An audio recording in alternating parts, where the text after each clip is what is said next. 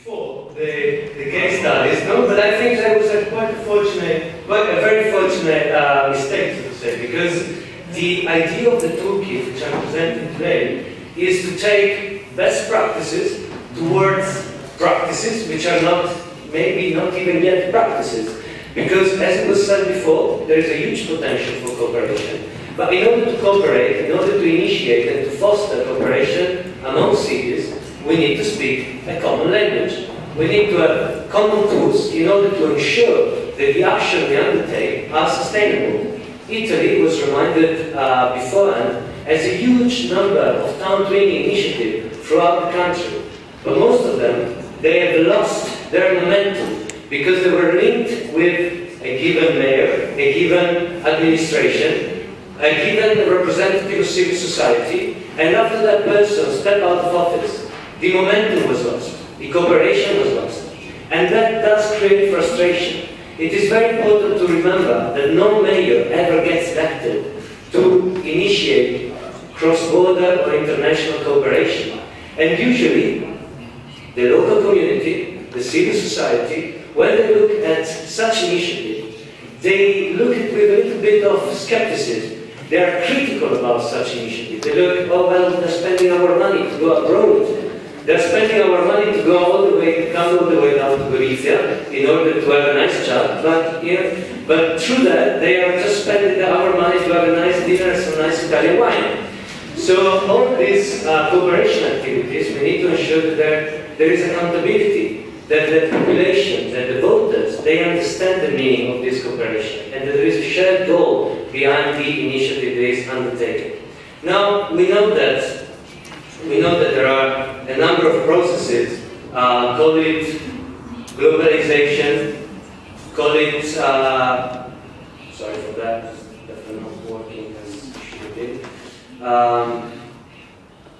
Deterritorialization. All these processes, basically what they tell us is they tell us that the national states are not anymore the sole actors which are in charge of international relations. Cities can undertake actions which pertain to the realm of international relations, and that they can do it in a very effective way.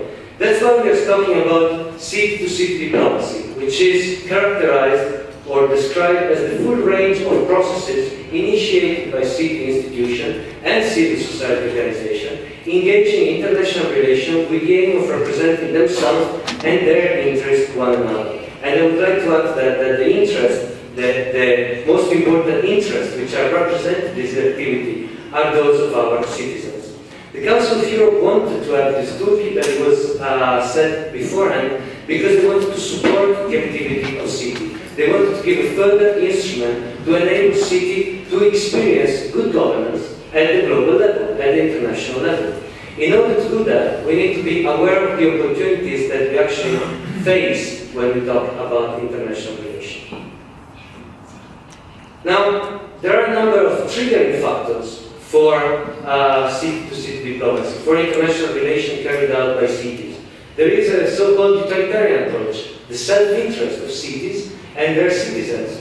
They want to maximize, as we've seen, economic revenue, or they want to attract investment, or they want to portray a given image of the city through city branding. But there is also a solidarity approach. There is an approach that pushes a city to partake to the condition of another city somewhere else in the world. And that's the case of conflict resolution, peace-building processes, humanitarian aid.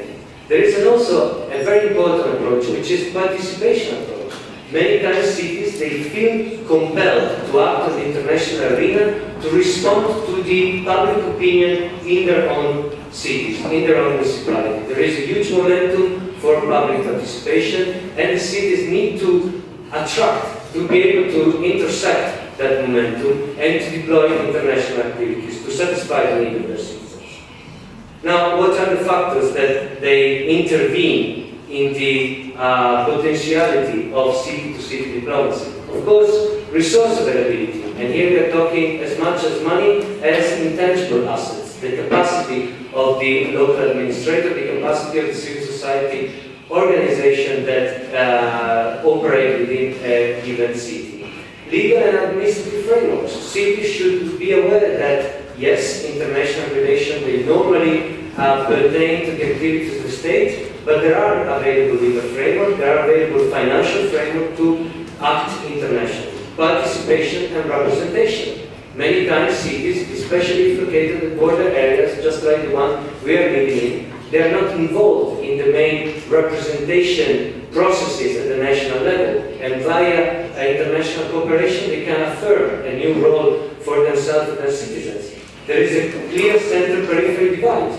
In order to escape a peripheral position, we can engage in international cooperation. And of course, the existence of international networks. Cities, they can engage within the Committee of the Region, within the committees of the Council of Europe, within other structures of the European Union to make their voice heard, to take to the international arena issues and cases that might not be able to be represented at the national level. In the toolkit, something like 50 and more examples are given in order to explain the different potentiality of city-to-city diplomacy. We identified 5 main areas within which cities have a privileged opportunity to interact internationally. Security.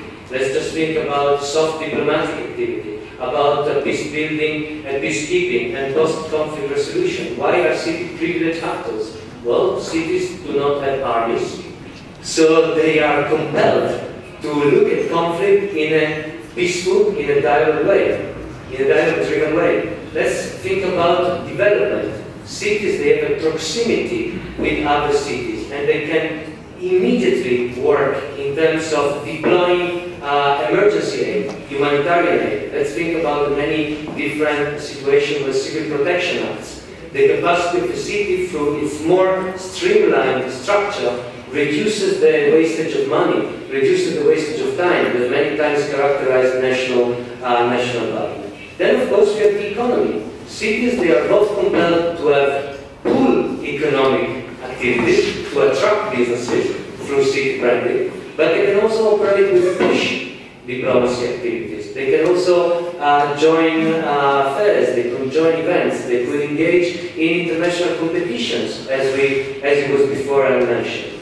And then, of course, culture, which is the main topic where cities operate globally and internationally via networks which can enhance their cultural heritage, which can portray their cultural heritage, and which can form the basis for further cooperation, both in economic and in cultural terms. And of course, representation, which is the capacity that cities have, because of their accountability, their proximity with citizens, to engage and represent interests which are common interests of all citizens, for instance, in the European Union. This is the case, that was mentioned before, with the town twinning and network twin town. Where does civic participation come in at this level? Okay, out of these 50 examples that we managed to collect, we managed also to come up with some insights. City-to-city diplomacy has to strive for an integrated approach. That was exactly what was pointed out before by Professor Sufi. We should not just look at it in a reductive way. We shouldn't just look at town planning as something that has to do with two administrations coming together. We should get more stakeholders involved.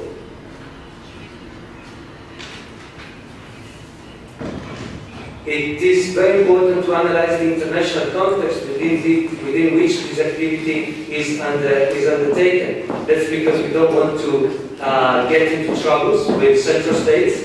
We don't want to have our initiative blocked. In order to initiate town twinning in Italy, we need to have the green light from the Prime Minister's office. It is important to know such rules in order to ensure that the town twinning process is achieving what we actually hope for. It is important to allow for different stakeholders to come in, but it is important to come in with a clear good governance perspective. And that's the responsibility of the civil society as well as local authorities to strive for a good governance perspective, to enact all the tools for monitoring and implementing that are available in order to ensure good governance.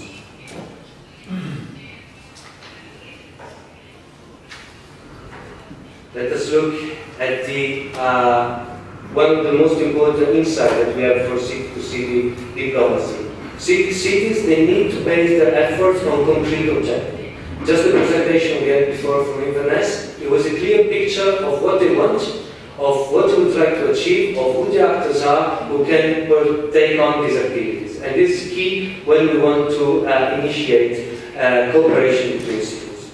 Now, I just keep on to give you a flavor of what the toolkit is about.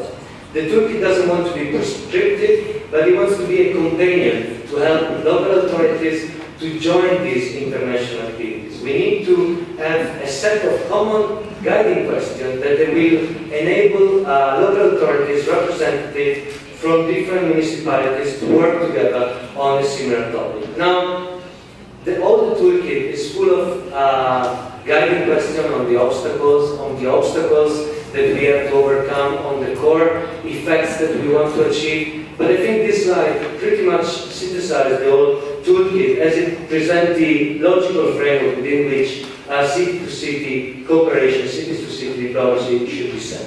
First of all, it is important to set the basis for cooperation. That's what we're doing here today, especially in the afternoon. There will be a workshop when different actors can set the basis for such cooperation. They can understand the advantages and the risk of city-to-city action. We were talking before about sustainability. It is important to ensure that there are no risks associated with the action taken today. Because a wrong action taken today determines that tomorrow there will be no further action. Setting the base of cooperation. It is important to have a long-term plan. It's not just about creating a one-shot initiative. It's not just about creating a festival because we have to run after the AHR money, but it's about to create a framework within which cooperation can last for a longer time. It is important to set the goals for cooperation. Now, how do we set the goals? First of all, we need to understand if there is a shared problem. Is the action we are undertaking really something that matters to both communities? What does it matter for both communities? If one community just wants to achieve political visibility, for instance, whilst the other they want to achieve a concrete objective, well, that can create a big problem in the long run, because we are not setting cooperation on the same level, on the same pace. Which are the shared goals and which are the shared opportunities, which are the spillover effect that we will gain through cooperation overall. Then it is important to identify the key actors, and here is a matter of identifying competencies, ensuring participation, and ensuring accountability. Then we can ask ourselves whether the city-to-city diplomacy process that we have initiated so thoroughly necessitates a joint structure. We might think that in order to sustain it in the future, in order to have this spillover effect, we might want some intermunicipal cooperation bodies that are established and that operate as a permanent agency to foster cooperation among the cities involved. And then, of course, it is important, once again, always to monitor the areas within which city-to-city diplomacy develops. Because only through constant monitoring we can feed our citizens back with the achievement taken, and we can ensure that new areas can be achieved and new goals can be achieved. Okay, just to come to a conclusion, the toolkit also illustrates a number of Council of Europe committees, programs, and bodies that they can support such initiative. But what it really does is giving you a methodology to start the process and to maintain the process. And I think better than any more words from me, it will be for you to take part in the workshop today, when my researchers, when my colleagues from ISIG will lead you through brainstorming and prioritization in order to come up by tonight with a number of concrete projects that hopefully we could present on the March opportunities offered by both URBAC and the European Agency for Culture and Education. Thank you so much. Sorry for the PowerPoint not working, and I look forward to working with you this afternoon. Thank you.